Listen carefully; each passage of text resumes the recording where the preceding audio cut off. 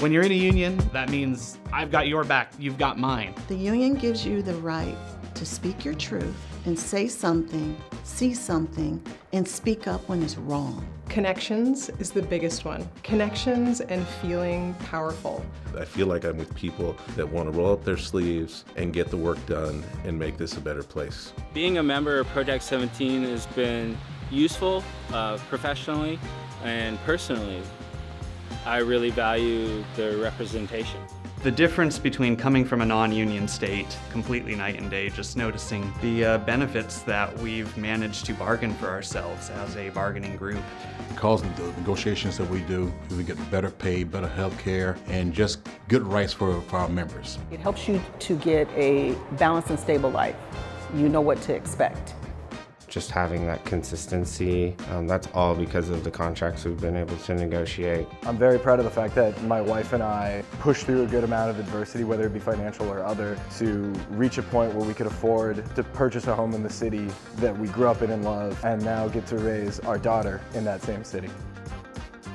I am most proud of my family. They're the love of my life. They're what I live for, to take care of them. I do whatever I can to help them in life. Well, I chose public service because it essentially runs in my family.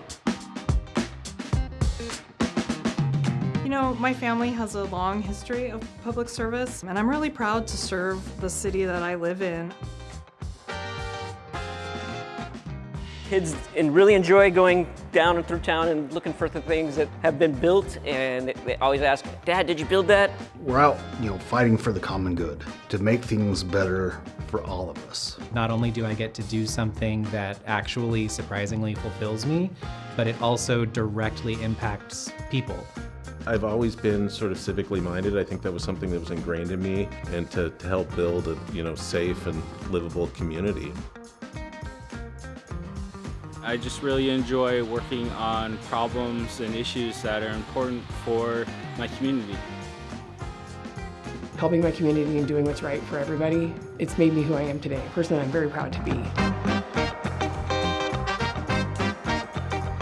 I take a lot of pride that our work enriches the lives of everybody in our community, improves our society, and that is what drives our work every day.